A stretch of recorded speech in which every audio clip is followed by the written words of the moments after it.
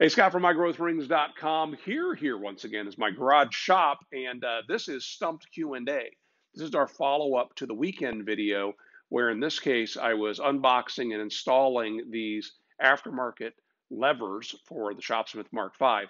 These are made by a gentleman named Geoffrey Baker. I did include some links in the previous video. I'll do the same here, but I would encourage you, if you haven't watched that video, to go check that out if there's anything about this that interest you. And speaking of Geoffrey, he jumped in and added a few comments, and so let me just address those. He said that the question about it being too big or in the way, with the stock handle, and a lot of people like the stock handle, and there is nothing wrong with this. Just because DeWalt comes out with a new router doesn't make the router you bought 6 months ago no good, right? If you like this, use it. This, by the way, I went to my real shop and I grabbed one off of my Mark V that I bought in 1987. So this thing's been working forever. Nothing wrong with it. But this one can be in the way too. That was actually a comment from, let's see, Ellis likes this handle. Thank you, Ellis. Aggravated Doc Surge likes the handle, but said it took him a while to figure out how to keep it from being in the way. Just note that this can be on either side of the headstock, and it can be in 3 different positions. So if it's in front of the speed dial, if it's hitting the table or something like that, you can relocate it. And just like this one, you can pull it off if you don't need it. Let's see, Geoffrey also addressed the issue of some thinking that this handle right here was too long. He said that he polled the Facebook Shopsmith users group, and the majority of them said, yeah, probably a little bit too long. So he's going to make this shorter in the future, but he can also make it any size you want. So if you want a long one, a short one, when you place your order, just leave a note for Geoffrey and tell him exactly what you're looking for. Unfair Comparison said he had the same wiggle that I complained about, and he purchased this kit and he likes it. So there's that. Jimmy Duke said, where's the link? I started to type out Jimmy. I said in the video, that's in the video description. And before I did that, I checked the video description and I didn't put it there. So there's a couple links I mentioned. They are there in the original video. That video is linked in this video description, but I'll go ahead and add the link to Geoffrey's eBay post where you can check this out and get all the details.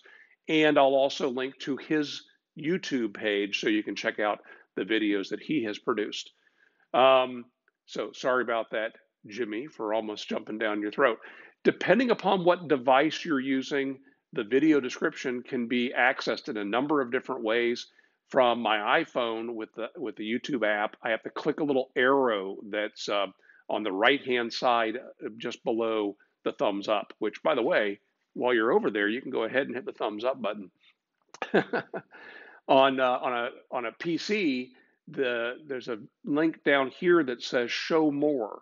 Click that and that opens up the video description. Every video I do, I put all links and things that if you want to track me down on social media and other places, you're welcome to find that information there. Several mentioned that they like the Shopsmith aftermarket 10-position magnetic quill lever. Great. I'm glad you like it. And the issue that I had where I said I think it just hangs off the headstock too much, for me was a stumbling point. If it doesn't bother you, then great. And by the way, that was proven by Morgan Smith, who has one, measured it, comparing to the measurements I did in the last video. He says, yeah, it actually is a little bit longer. So there is that. Tim Jones mentioned that if you have a clearance problem here, maybe that this isn't going to fit quite right, you can knock the roll pin out and you can file the little recess that's in this pin. I guess he has experience with this from its original purpose in the automotive industry. So there could be that you could do some repairs if you need them, I guess. Anyway, thank you, Tim, for throwing that in.